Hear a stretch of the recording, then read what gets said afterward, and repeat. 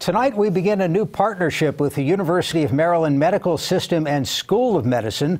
Joining us in the studio tonight are Dr. Stacy Fisher, Assistant Professor at the University of Maryland School of Medicine, and Dr. Sunjay Kaushal, Director of Pediatric Cardiac Surgery, and also an Associate Professor of Surgery at the University of Maryland School of Medicine. Doctors, thank you for being with us. Thank you. Thank you. We want to talk cardiology in general, but start on a really interesting specific area that has developed with people who, as children, had congenital heart issues that were repaired successfully and have now grown up. And when you see, Dr. Fisher, somebody in that situation, how are they doing? What are the issues? Well, we're in our first generation of adults who are alive because of successful pediatric surgery. So the real complex cases really became successful about 1982. So at this point, we have about 20 to 40,000 adolescents per year becoming adults, and about 1 million prevalent cases in the United States of people that are alive because of congenital heart surgery, so repaired congenital defects. We're learning a lot because it's our first generation. And one of the things we're really looking for is people who didn't know that they needed to be reevaluated or assessed later in life, or may not even know what happened when they were an infant. So a lot of times people will have surgery that now we would even consider palliative surgery, but at that point was considered a complete surgery. And we're finding that they actually need closer follow-up or more assessment or better care before something like a pregnancy. So we're trying to have people understand what they had done, and if they're not sure, come for an assessment and find out what really is safe, what kind of sports or limitations they should have, and proceed that way. Dr. Kaushal, you do a lot of these procedures. I know there's a wide variety of procedures, but maybe talk for a second about some of the more common operations that are done on young people. Yeah, sure. So congenital heart disease, as you hit it, it's a wide variety of surgeries that we perform. The most common surgeries that we perform are patients with holes in their hearts, and we can fix those, and usually you don't need another surgery in your lifetime. But there's also other type of surgeries that we perform that are more complex, that we require either pulmonary valve replacements or further surgeries down the road. And I think Dr. Fisher mentioned that even though you've been repaired, you need evaluations down the road to make sure that those repairs are doing well and you don't need any other further surgery.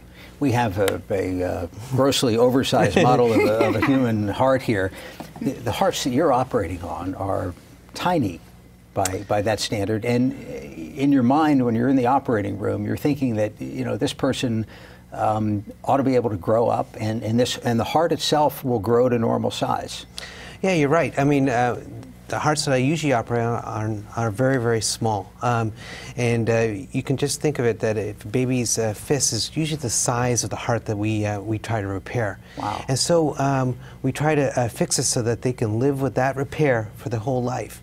And so that's our attempt, and that's what we're trying, and that's our goal.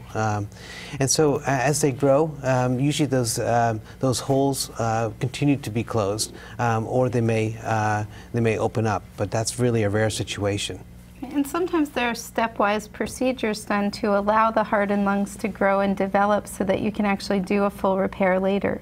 And so you do something temporary with the idea that a few years from now we're going to be able to... You may have a problem where there's not enough blood flow to the lungs. So if you don't put enough blood flow to the lungs, you don't get enough flow to the body, but also the lung won't develop.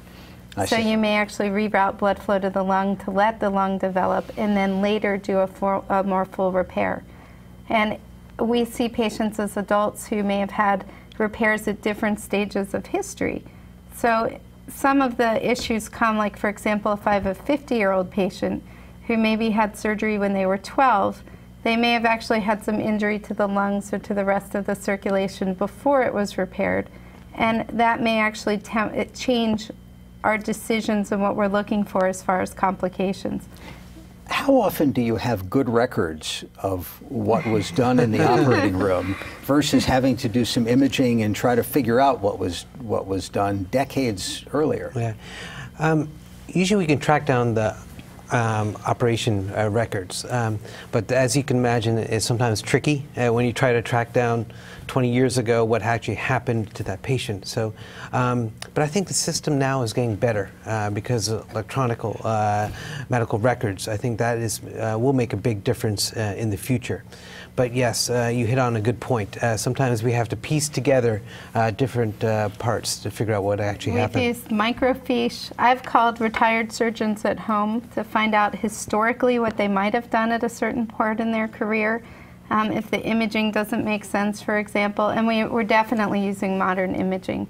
So the imaging is phenomenal as far as CAT scan and MRI. The reconstructions are unbelievable.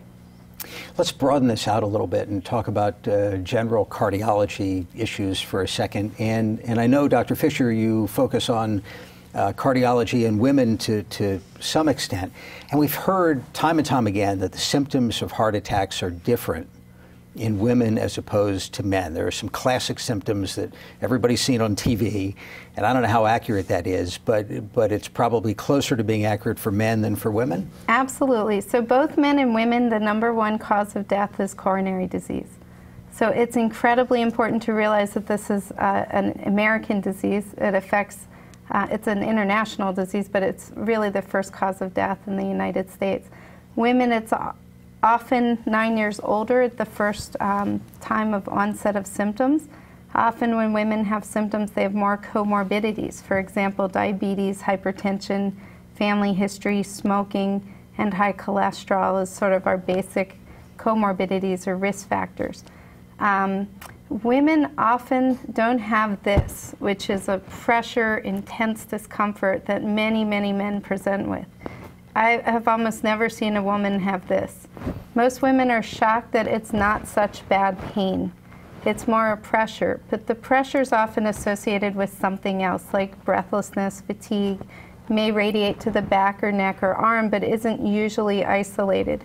A lot of women in retrospect realize, and men too, that they have had a decline in their endurance or their ability to exercise or their ability just to do the things in their daily life in the weeks or days before a heart attack.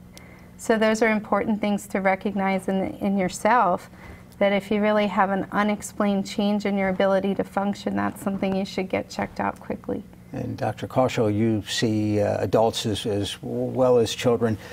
When would you like people who have not had a pediatric history of heart care to start thinking about heart health?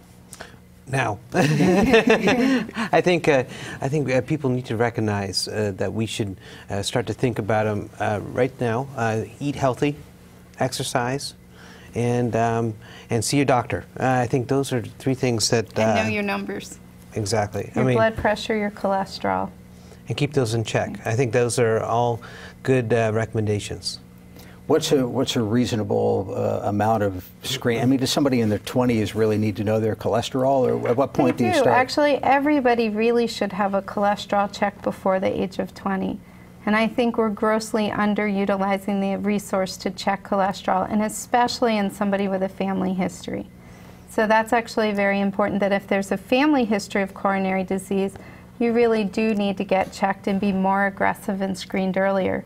Speaking of which, if there's a family history of congenital heart disease, we actually have cardiogenetics clinics now where we have a geneticist come to clinic with us and help to provide screening for patients and families. So if somebody if you find that there's a child with one of these defects, the hole in the heart, you want to go check a lot of other people because maybe somebody has an undiagnosed one? So if there is a problem associated with genetic defects, for example, Marfan syndrome or hypertrophic cardiomyopathy, those conditions have a 50% transmission to other relatives. So we do recommend screening of first-degree relatives, which are parents, children, sisters, brothers.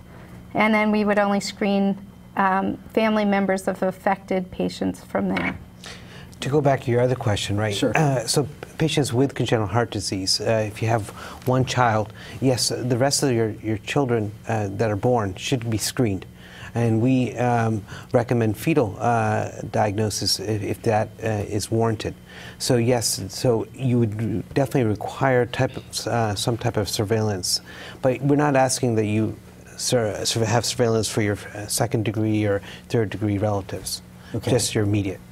And when something is picked up in the womb, I don't know if that's the sort of procedure you do, but in the neonatal unit, you're at work as well. Right, exactly. I mean, a lot of these patients with congenital heart disease are being diagnosed fetally.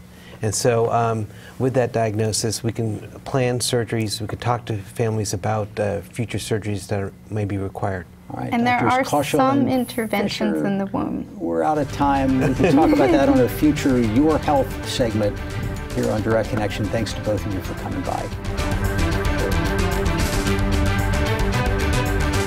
Your Health segments are a co-production of Maryland Public Television and the University of Maryland Medical System.